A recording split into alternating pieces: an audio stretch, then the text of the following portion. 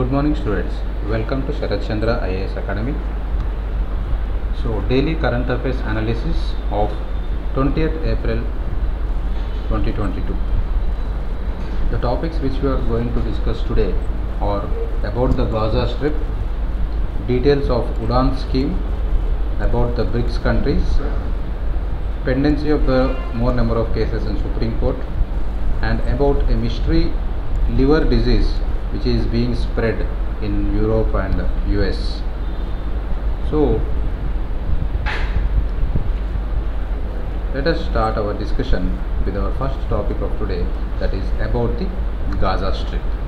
Okay, so the context of this particular news is Israel is conducting attacks in Gaza after a rocket was fired into the Israel from the Palestine enclave.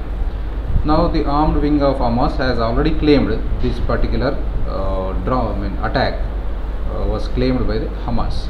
See, if you see the Israel and Palestinian issue, so today we will discuss the complete topic of Israel and Palestinian issue, and we will get an idea of what is this fight and reasons and causes, and what is the present position of this particular conflict between Israel and Palestine. Okay, so and what is Hamas and what does it stand for, and so on. So if you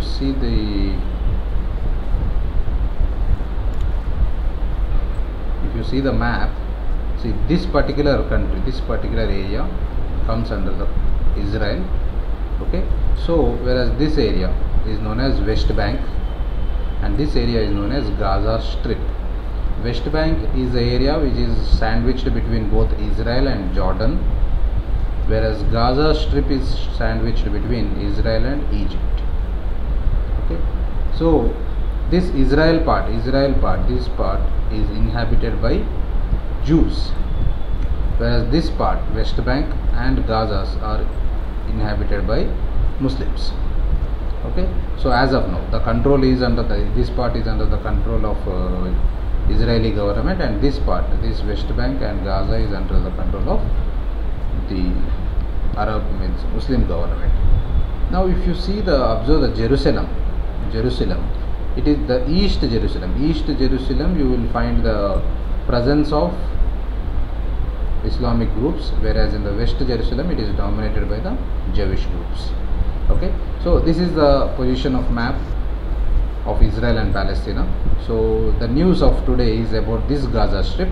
So from this Gaza Strip, the Hamas group, the Hamas militant group conducted a rocket raid on the Israeli groups. So in the retaliation, Israel is also doing the same. So if you see the history, if you go back to the history, then we will see that this is so this is how the map of Israel Palestine has been converted to Israel. So in 1946, if you see, these are small white area, if you see, these are the Jewish settlements. Okay, so this is completely are the Islam settlements, Palestinian settlements.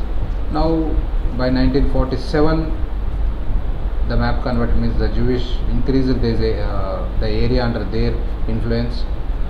Okay, and then this is from 1949 to 67, and this is the present position.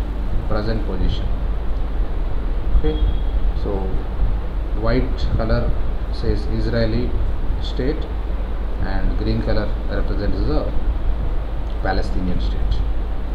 Okay, right. So coming back to the news, having an idea on map, coming back to the news, what is this Hamas and what does it stand for? Actually what happened historically, why this conflict arose? If you see, the conflict actually started in 1917. Okay, if you see, it started in 1917 when this area was under the control of British rule. Similarly, as the Britishers ruled India, similarly this area was also under the control of Britishers rule. So in 1917, Britishers proposed that the Jews can come and settle in their homeland. Okay, can come and settle in their national homeland of Palestine.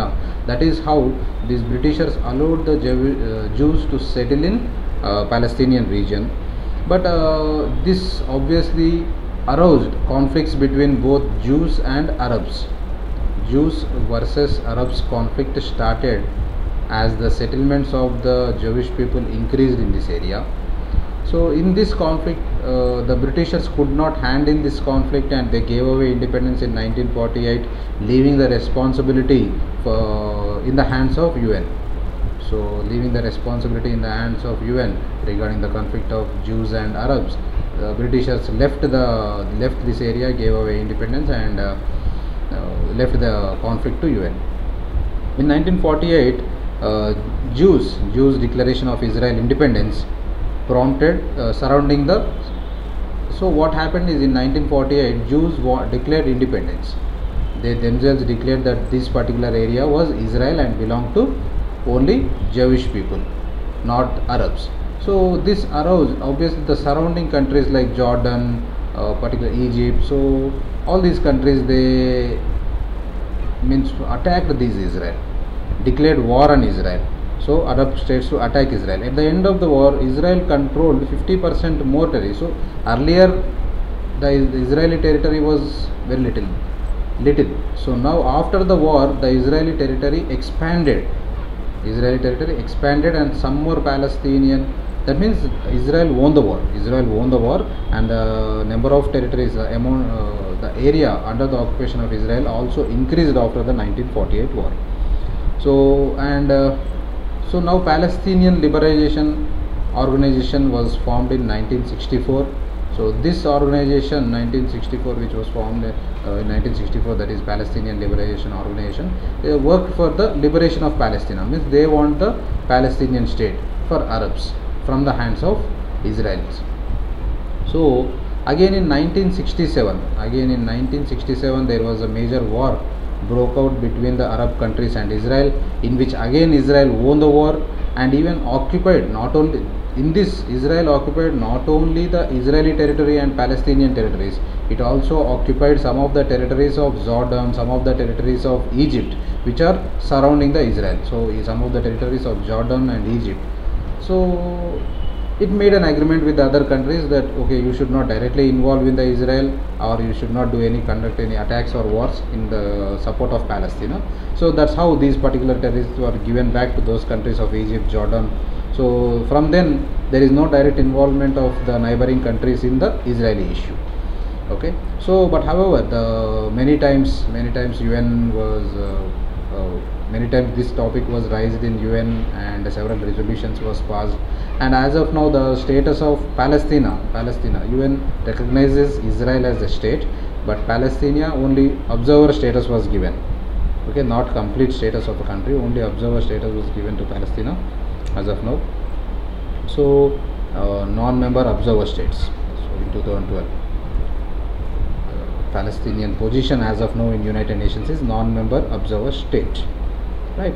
So as you observed in the map, that one part is known as West Bank and other part is known as Gaza.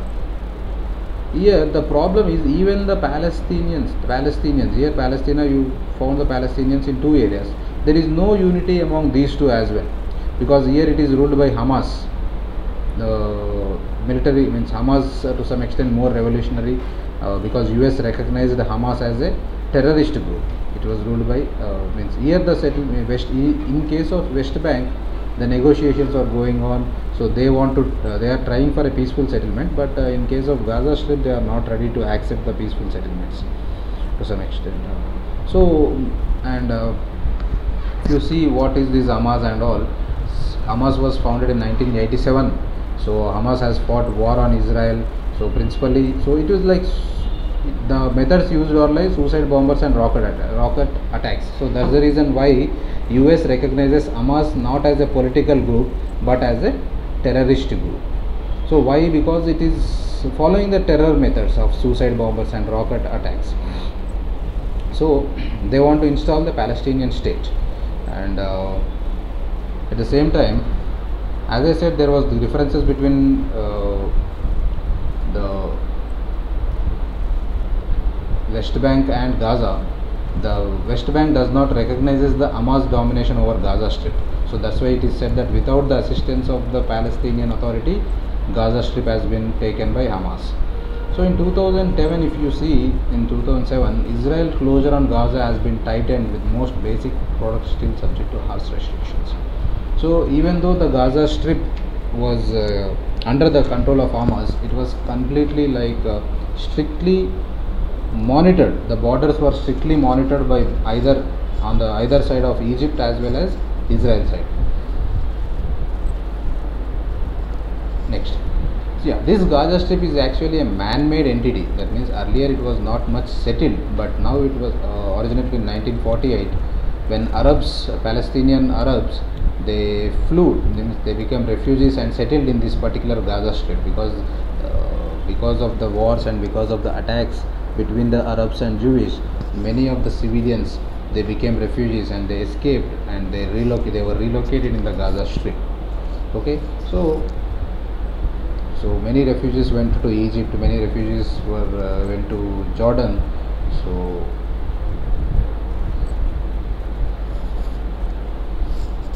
So as I said, in 2007, Gaza Strip was completely occupied by Hamas and gained control over Gaza Strip. So now Israel made the Gaza as a hostile entity. Okay, Gaza is not a country, as I said. Okay, Gaza is not a country. Gaza is a small strip between Egypt and Israel. It's a small country. No one recognizes Gaza as a country. Small strip and sandwiched between Israel and Egypt. So this particular Gaza is controlled by Hamas, which is recognized as a terrorist group by US and Israel. So as they follow the terror methods to achieve their target of removing the Israel state and establishing the Arab state, right? Next. So if you see the West Bank and Gaza, so if you see the West Bank is a quite bigger area, Gaza is a small strip. This West Bank is considered as still by UN as a occupied territory. Okay, occupied territory. Even though the Israel did not claim complete territory of West Bank, UN considers this as the occupied territory. And Gaza is still considered as the occupied territory. Gaza is also considered as the occupied territory by the UN. So Palestinian, now about the East Jerusalem. So the conflict is not only about the total territory, the conflict is also about Jerusalem. Both the groups, Jewish groups as well as Islam groups, both want Jerusalem as their capital because of their religious sentiments.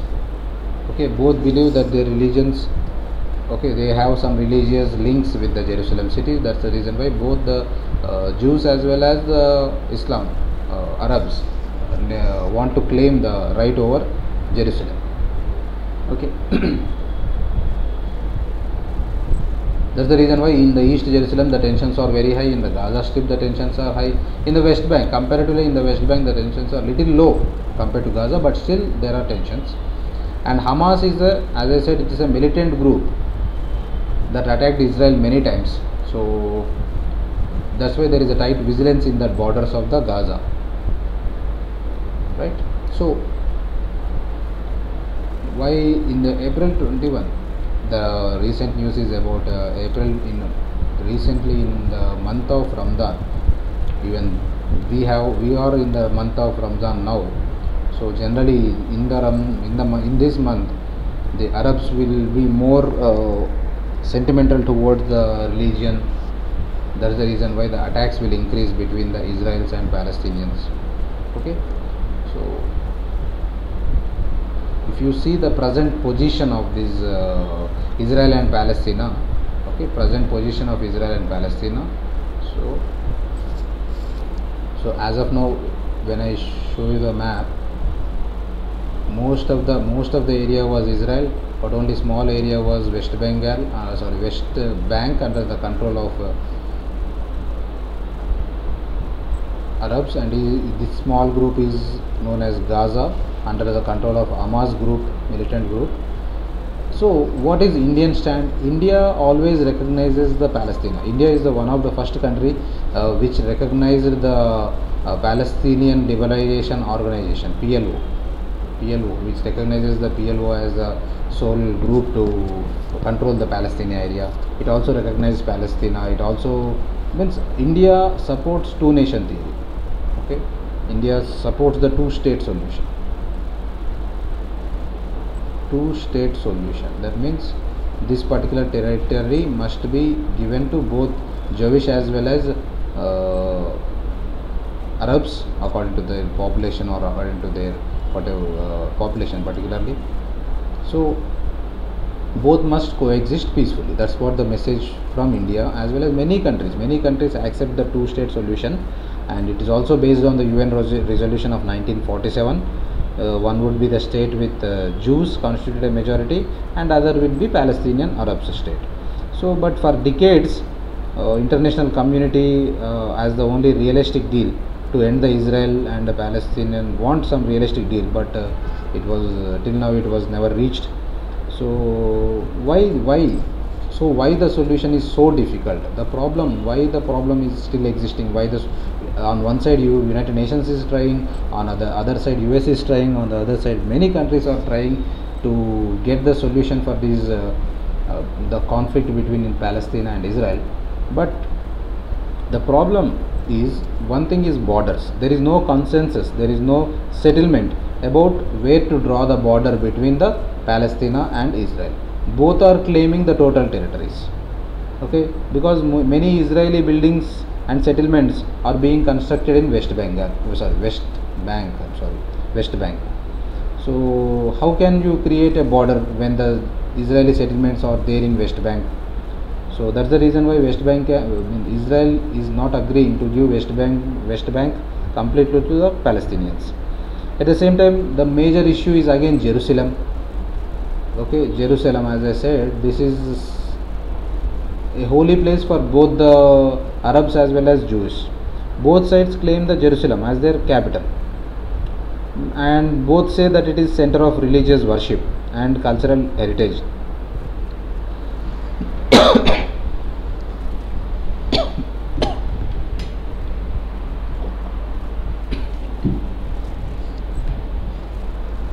Excuse me.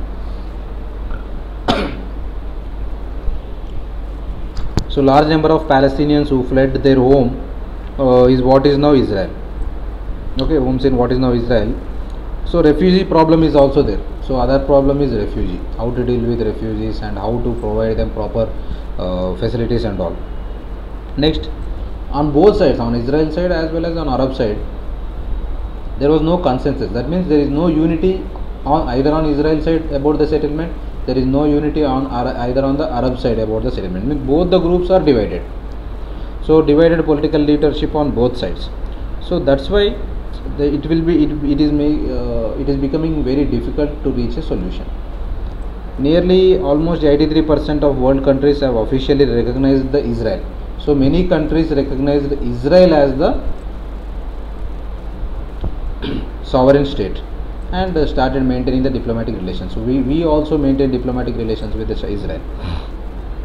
However, at the same time, many of these countries are sympathetic towards Palestine as well, right? So that's the reason why India and many other countries says that Israel and Palestine must negotiate, must come to a table and and accept two-state solution, and right, to reach the solution in a peaceful way, right? So UN sometimes favors the United Nations resolutions on Israel, human right violations. So such incidents have happened earlier where India favored. Most of the time India was sympathetic towards the Palestine. Okay, right. Moving to the next topic, the details of Udan Scheme. Udan is nothing but the Ude Desh Ki Aam Nagarik, where it wants to make the aviation affordable aviation. Okay, this scheme, so the context is the Ministry of Civil Aviation's principal endeavor to promote the air connectivity to the non-metro cities has been granted the Prime Minister. Okay, so the context is this Udan scheme was given a award, the award for excellence in public administration. So okay, Udan scheme got an award, that is the Prime Minister's award for excellence in public administration. Yes, So here we can say that this particular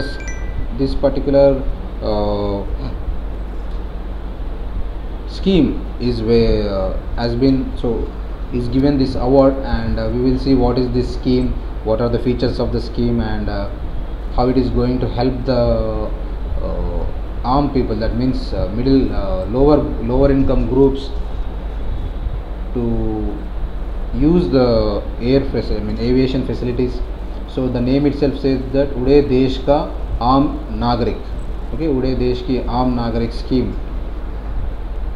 So which means providing aviation facility for the lower income groups as well, right? So if you see, there is a Udan Day. Udan Day is celebrated on 21st October. 21st October is also celebrated as the Udan Day, because this is a day when this scheme has been launched. Okay, so Udan scheme, 21st October, right? So the key points are like, it is started in 2016. I'm sorry. The project started in 2016. So it want to establish the connection to the country's rural and regional areas by lowering the cost of air travel.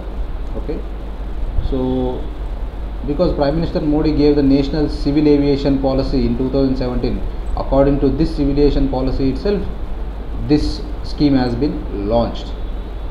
So the objectives of this scheme is regional aviation market, to gain advantage of regional aviation market, and to provide the affordable and economically viable, and also at the same time profitable air travel for the common man.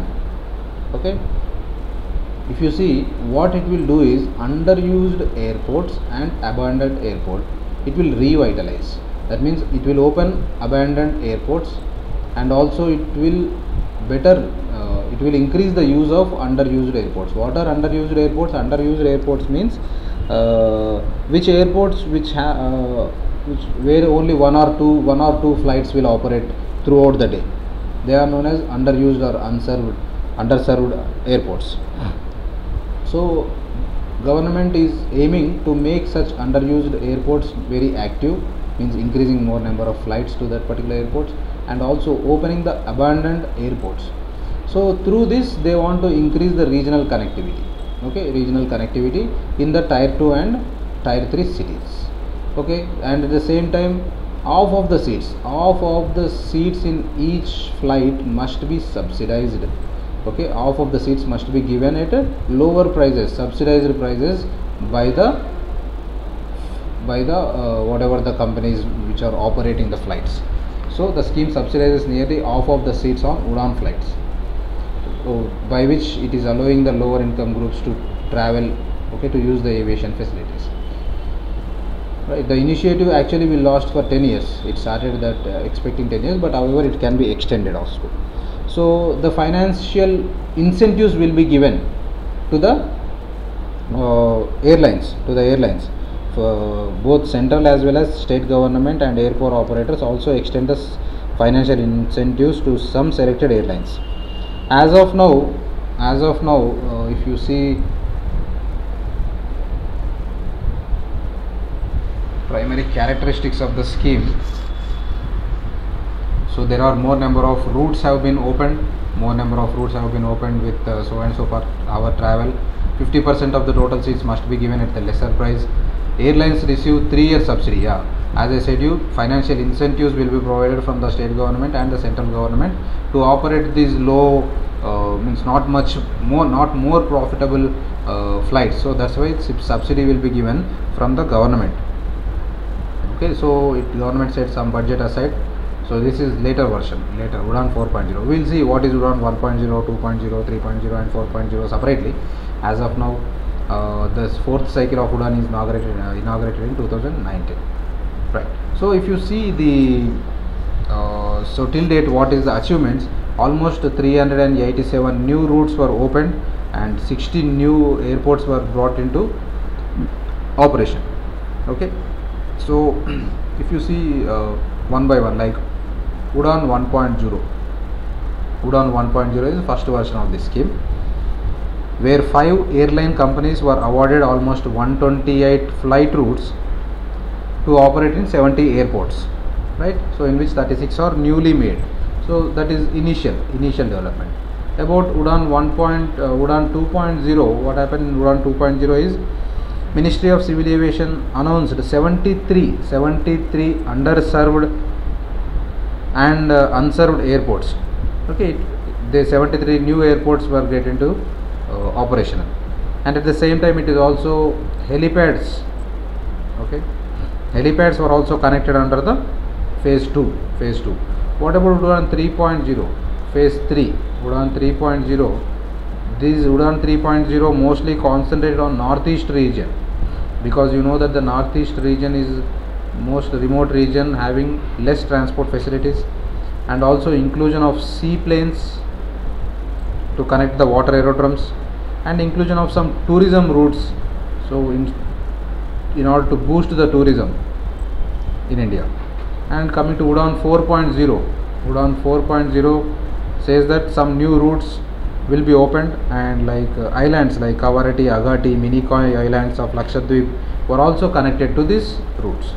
So that is how slowly the scope of Udan is being increased from one version to the other version. But however, we have the challenges of finances, and we have the challenges that many players are small players. So they need more incentives, they need more planes in order to make this Udan scheme successful. Okay, so airlines have leveraged the scheme strategically towards gaining additional slots as of now. So that's why airlines should undertake marketing initiatives, so that more and more people even see if government is providing this, but how far citizens are making use of this scheme. So that's the reason why airlines must take some initiatives in order to make more and more people take the advantage of Udan scheme, and more infrastructure is also required for the successful implementation of this scheme, right?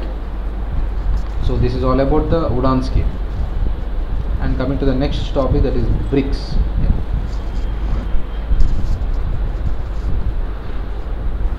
BRICS is BRICS represents 5 countries. They are Brazil, Russia, India, China and South Africa. Okay, so the context is India agreed to take part in the virtual summit. Last year also there was a virtual summit because of COVID. So this year also they are conducting a virtual summit of the leaders.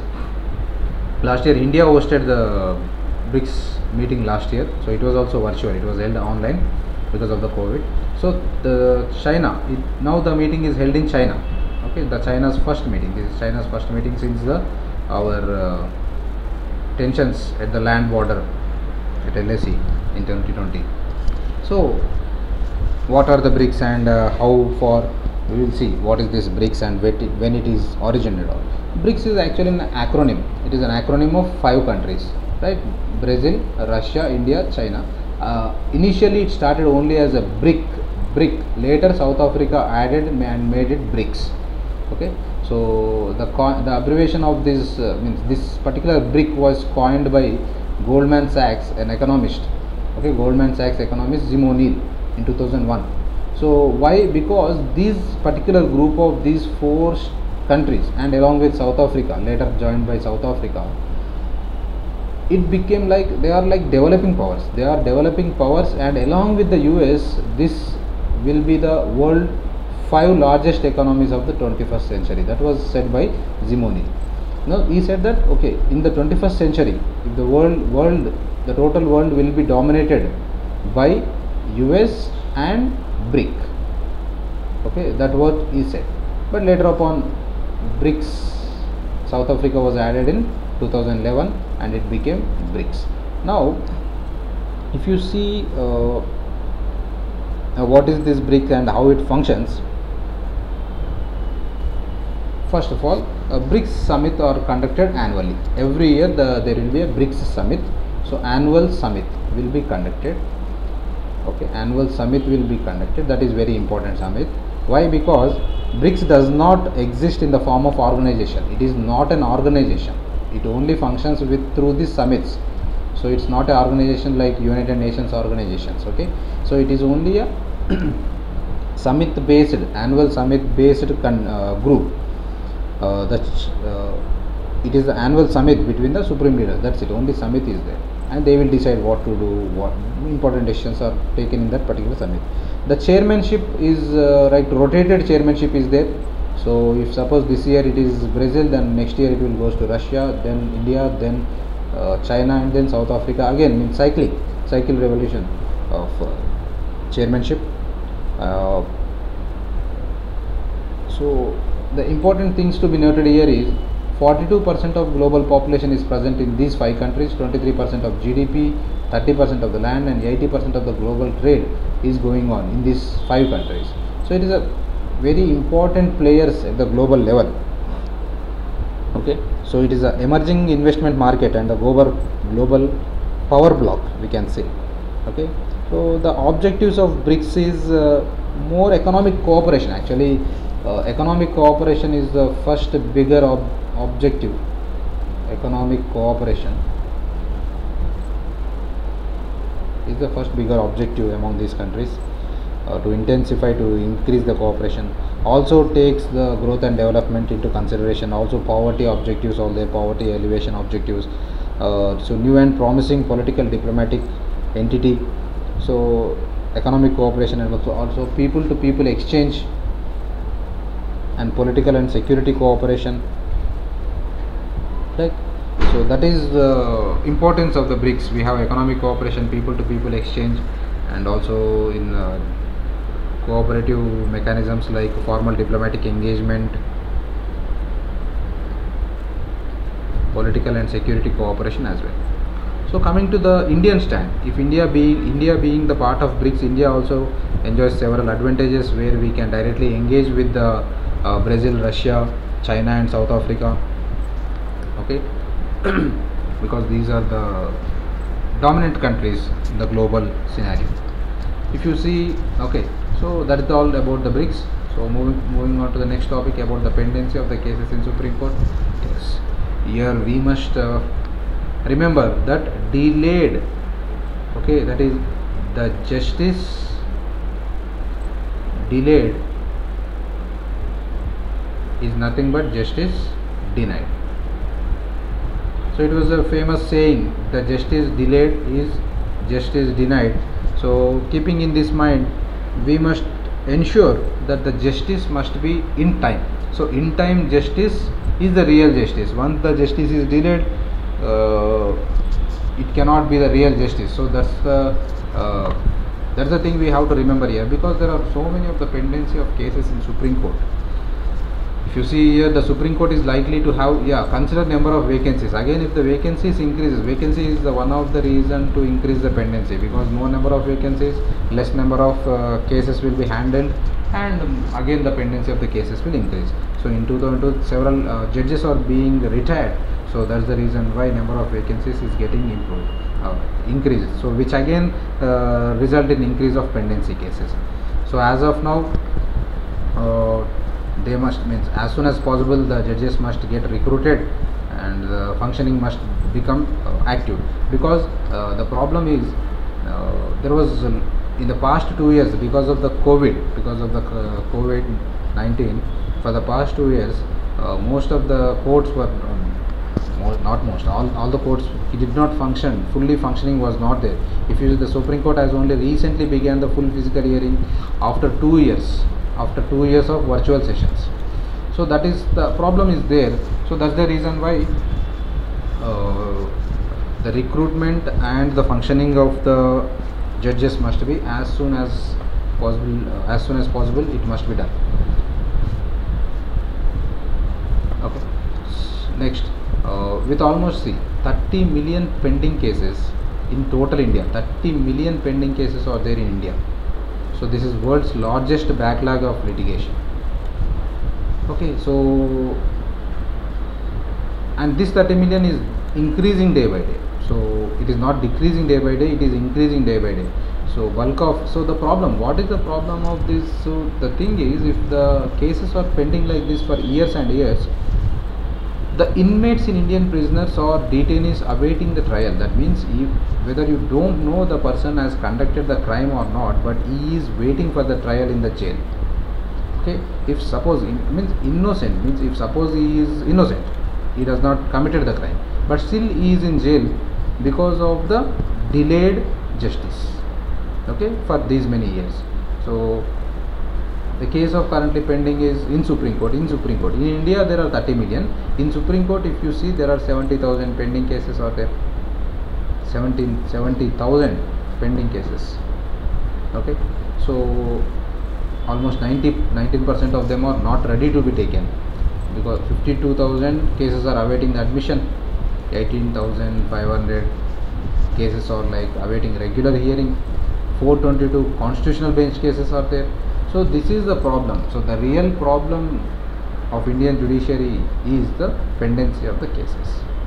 So there are several reasons. The reasons may be lack of enough staff, lack of enough resources, lack of expertise, or we can say sometimes vacancies. Okay, so what should be done? What should be done to reduce the detention? Government has taken variety of steps. That is adoption of National Litigation Policy of 2010 to help the government become a more effective and accountable litigant, and also state adopted its own state lawsuit policies. And in 2006, LIMS has been established. LIMS was created, that is Legal Information Management and Briefing System.